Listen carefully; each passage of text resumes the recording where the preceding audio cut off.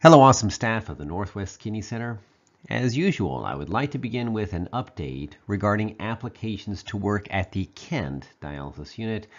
Needless to say, the response from the dialysis community has been overwhelming, although we still have an opening for an evening shift nurse.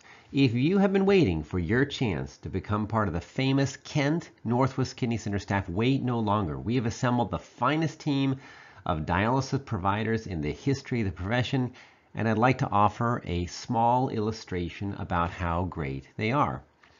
As many of you know, 2 of our dialysis patients suffered a cardiac arrest within the past month, one at the hospital and the other one in our parking lot. Today's in-service is a nod to Jesse and the other staff members who were instrumental in resuscitating one of the patients outside of our clinic.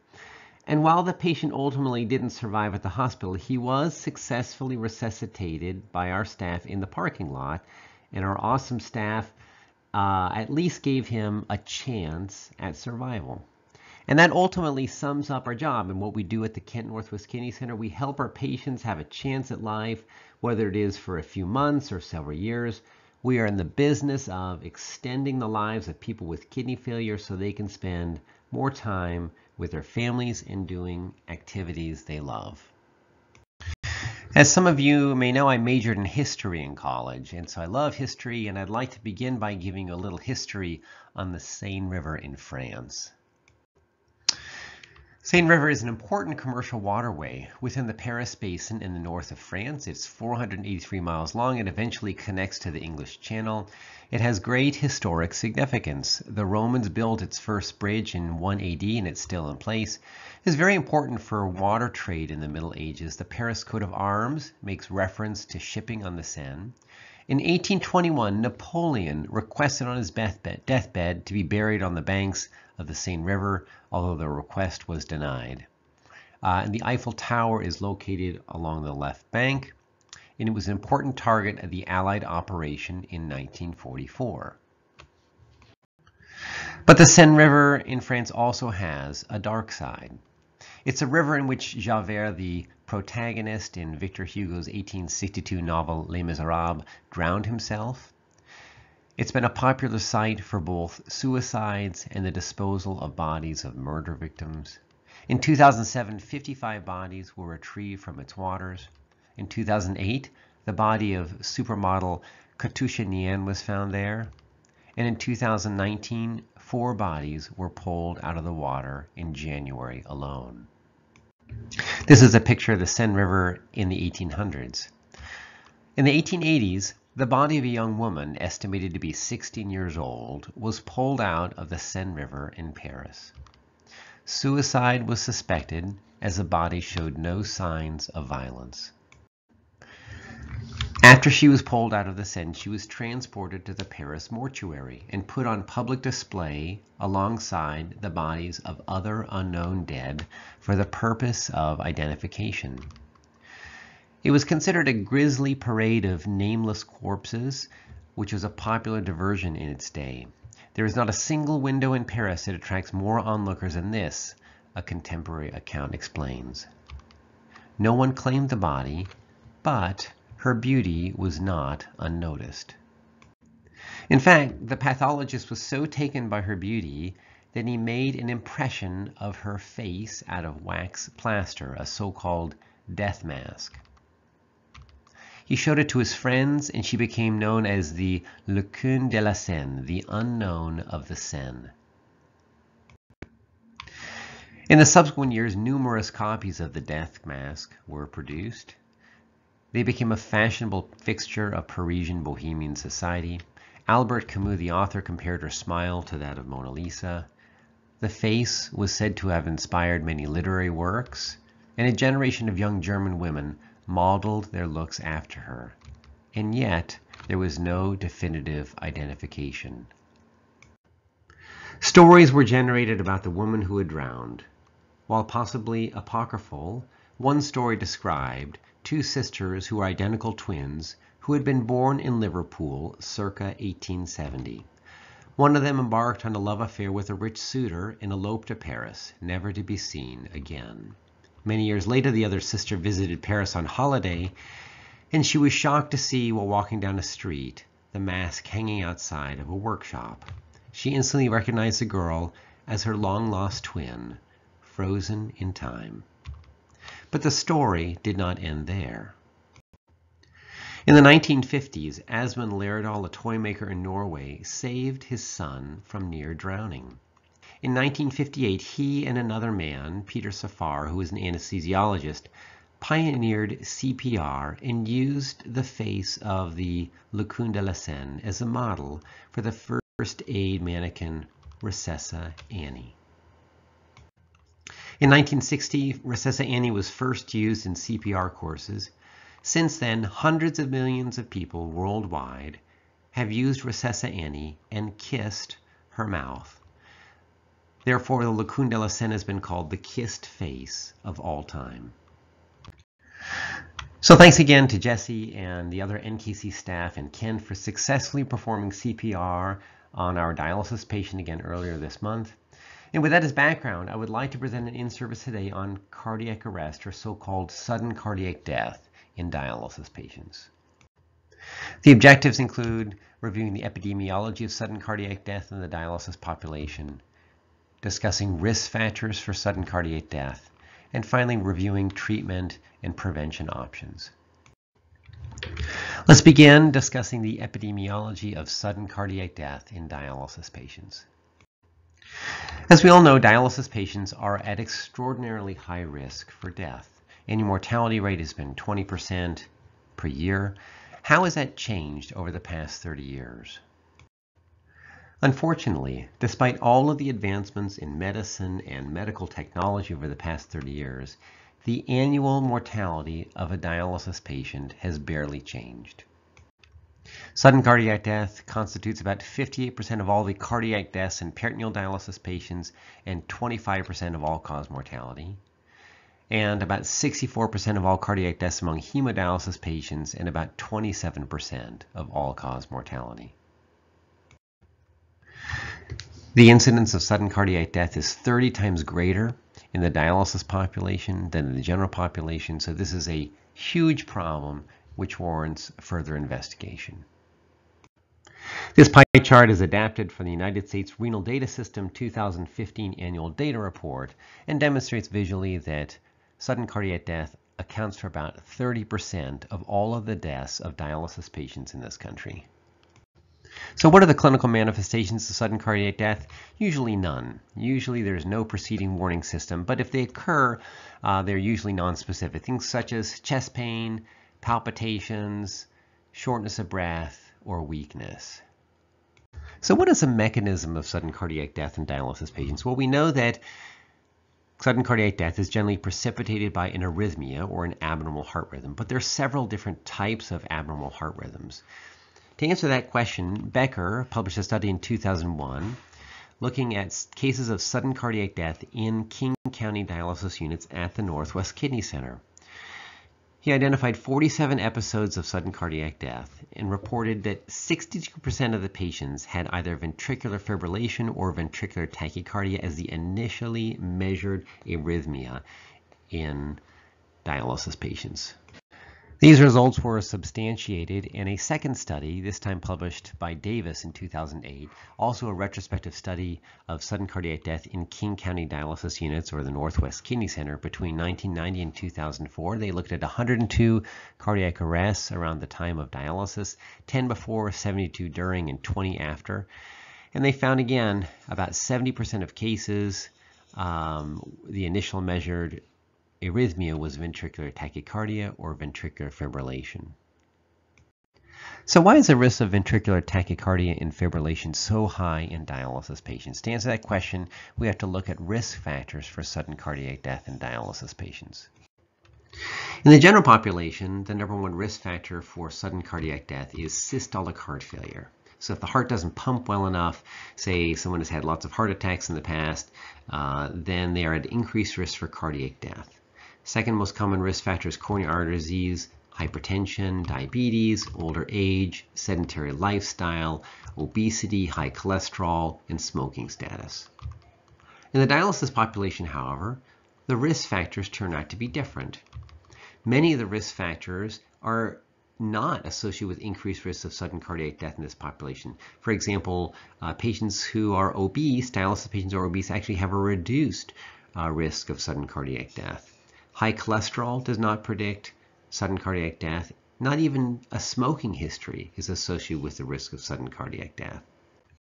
In 2002, there was a randomized controlled trial called the HEMO study, which was published looking at the influence of the type of dialyzer and also the intensity of the dialysis prescription. And some of these patients died of sudden cardiac death. And so the authors were able to tease out some of the risk factors that appeared to be associated with dying of sudden cardiac death. And they included the following: the presence of coronary artery disease, left ventricular hypertrophy, or increase in size of the left ventricular muscle. We'll talk about that. The long weekend in between dialysis treatments, how the dialysis is performed, particularly the type of potassium bath that's used, how quickly fluid is moved, the dialysis duration, the length of time on dialysis, or so-called dialysis vintage, the presence of low muscle mass, and finally medications. So most dialysis patients who die of sudden cardiac death have underlying coronary disease.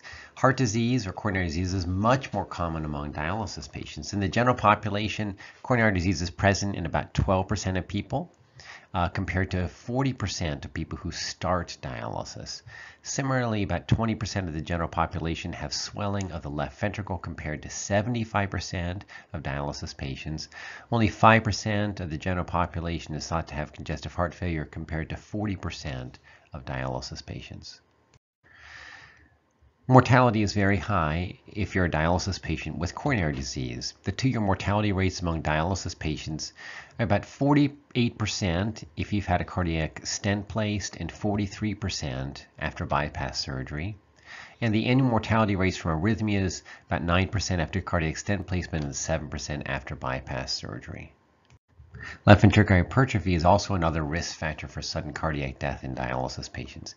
So it's defined as thickening of the wall of the heart, and it's prevalent in up to 75% of dialysis patients.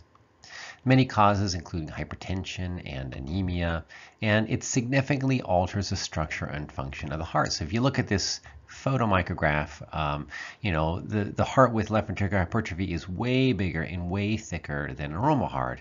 But if you look at it on the microscopic level, there is a lot of scar tissue present inside of the hypertrophied ventricle, and likely there is a diminished tolerance for reduced blood supply. The long weekend in between dialysis treatments is another important risk factor for sudden cardiac death among dialysis patients. The risk of sudden cardiac death is highest around the first hemodialysis session of the week. So Monday for a Monday, Wednesday, Friday patient, and Tuesday for a Tuesday, Thursday, Saturday patient. Specifically, the risk of sudden cardiac death is threefold higher in the 12 hours before the end of the long weekend interval. Interestingly, it's also 1.7-fold higher in the 12 hours starting with dialysis after the long weekend. So why the higher risk? Probably due to electrolyte abnormalities, particularly potassium. After the long weekend and before dialysis starts, most patients have high potassium or hyperkalemia. But after dialysis, because dialysis is so efficient at rapidly removing potassium from the blood, patients are at risk for low potassium or hypokalemia, which is also arrhythmogenic. Another risk factor for sudden cardiac death is so-called dialysis vintage, or how many years a patient has been on dialysis. From data looking at the United States Renal Data System cohort, dialysis patients in this country between 1995 and 1999, the rates of sudden cardiac death increase with number of years on dialysis. So if you've been on dialysis for 2 years, your risk of sudden cardiac death is 93 out of 1,000 patient years. 5 years, it's almost double that.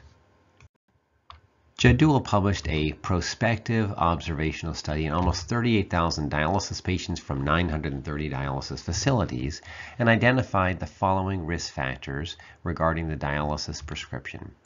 A low potassium, low calcium bath was associated with sudden cardiac death. If you use anything less than a 2K bath, you have twice the risk of sudden cardiac death. If you remove a lot of fluid in one treatment, That's also associated with increased sudden cardiac death, as is treatment time less than 3.5 hours, or a low KTRV, which is a measure of how well we are cleaning the blood. Medications can also increase the risk of sudden cardiac death, and the proposed mechanism is a prolongation of something called the QT interval. The QT interval is the time it takes for the electrical system to fire an impulse through the ventricles and then recharge. That is, it's time for the heart muscle to contract and then recover. Greater than 480 milliseconds is associated with an increased risk of ventricular fibrillation. There are many medications that prolong the QT interval. These include antibiotics such as levofloxacin, ciprofloxacin, erythromycin, Bactrim, fluconazole, psychiatric medications such as sertraline, lithium, and trazodone, pain medications such as amitriptyline, nortriptyline, methadone, cardiac medications such as amiodarone, among many others. Another commonly used one in dialysis unit is Zofran.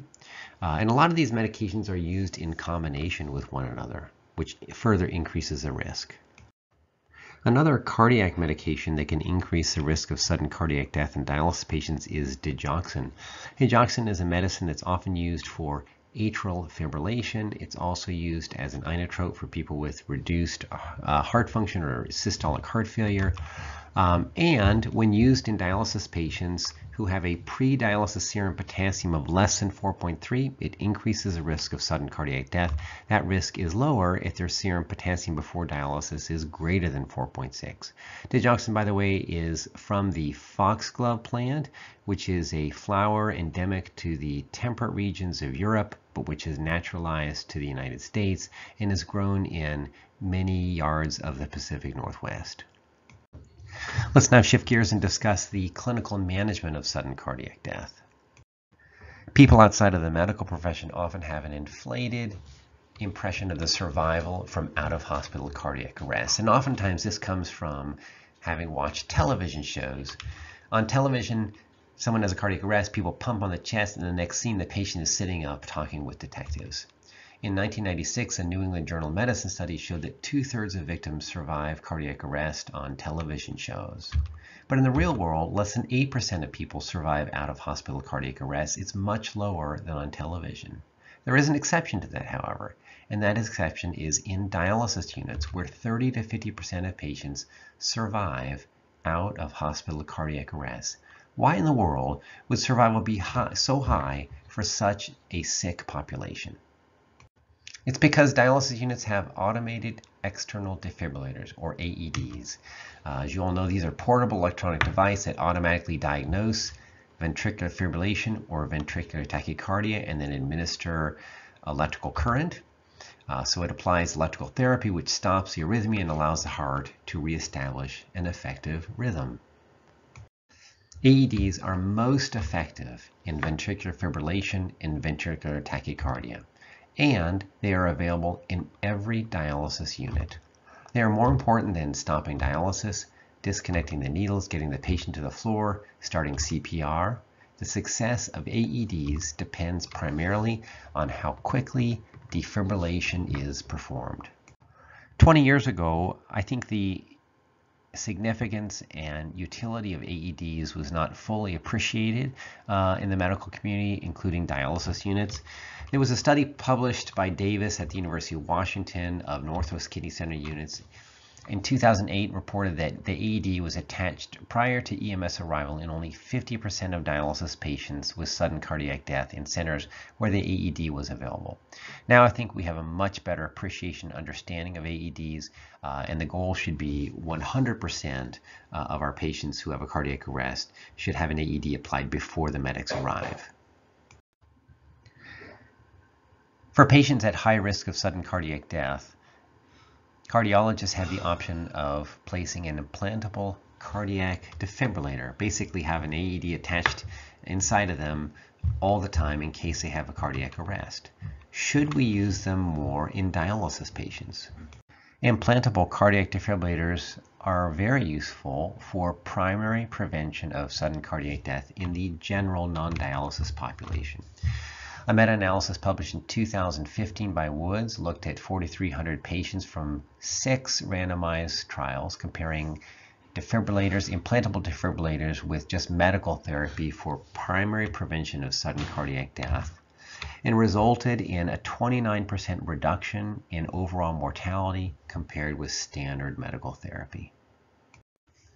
So what about using implantable defibrillators for primary prevention of sudden cardiac death in the dialysis population? Well, this is one study published in 2015 of 108 dialysis patients receiving primary prevention implantable cardiac defibrillators compared with 195 controls.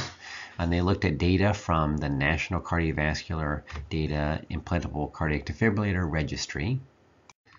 The study looked at both 1 and 3 year survival, and unfortunately found no difference in survival at 1 year and no difference in survival at 3 years. So unlike the general population, defibrillators, implantable defibrillators, do not appear to be useful as primary prevention, so people who have never had a sudden cardiac death but are at risk for one. GKEMA published a study in June of 2019, prospective randomized controlled trial of 200 dialysis patients with a left ventricular ejection fraction of 35% or above, half of whom were randomized to defibrillator placement, and they looked at the rates of sudden cardiac death as well as all-cause mortality, as well as complications associated with defibrillator placement. What they found was no difference in 5-year survival, but there were 25 adverse events related to ICD placement. So in conclusion, while automated external defibrillators in the dialysis units are very useful for successful treatment of a sudden cardiac death in a dialysis patient, placement of an implantable cardiac defibrillator is not associated with survival benefit when used for primary prevention of mortality. It's not exactly clear why this case, but dialysis patients have many factors that increase their risk of mortality. So let's summarize what we've learned.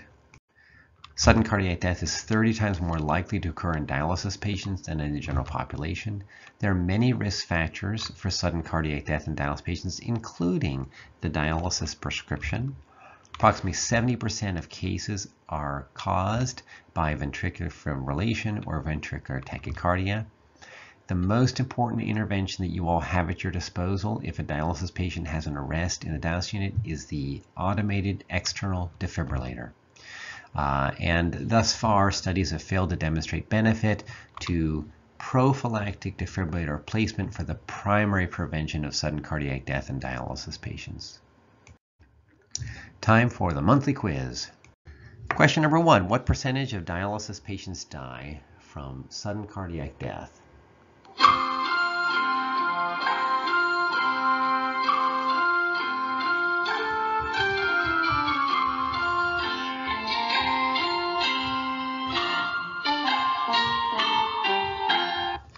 That's right, 30%. So this is a problem of huge proportion for dialysis patients. Question number 2, what is the most common arrhythmia in dialysis patients at the time of cardiac arrest?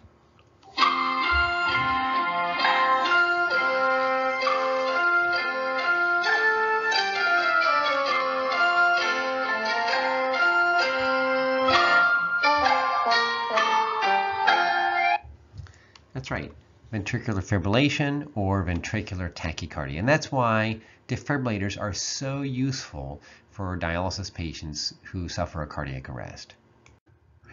Question number 3, on what days of the week do dialysis patients most often have a cardiac arrest?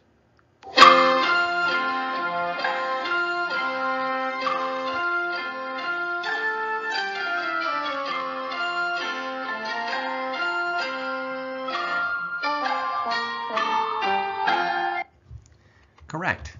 Monday if their Monday, Wednesday, Friday schedule, or Tuesday if they're a Tuesday, Thursday, Saturday schedule. Remember that that risk extends not just before dialysis, but also for the 12 hours after the dialysis treatment. Again, likely related to changes in electrolytes, particularly potassium, high potassium before dialysis, and low potassium after dialysis, both of which are arrhythmogenic. What medications can prolong the QT interval and therefore increase the risk of cardiac arrest?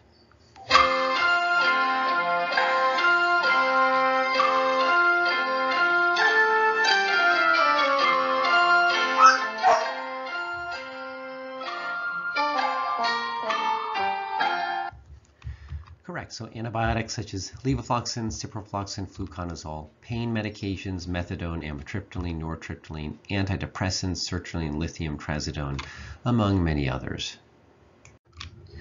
And final question, do implantable cardiac defibrillators reduce the risk of sudden cardiac death in dialysis patients?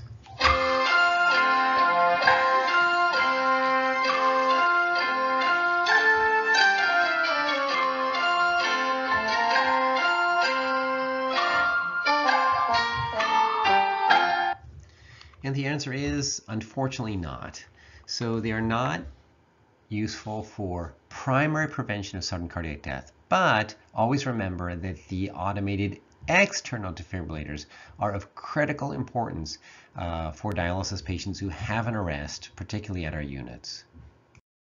This concludes the January 2024 in-service for the Northwest Kidney Center. Again, a special thanks to the wonderful staff of the Kent Northwest Kidney Center unit for successfully resuscitating a patient in our parking lot earlier this month. Thank you for all of the other care that you provide for our patients. This is Andy Brokenbrough signing out until next month.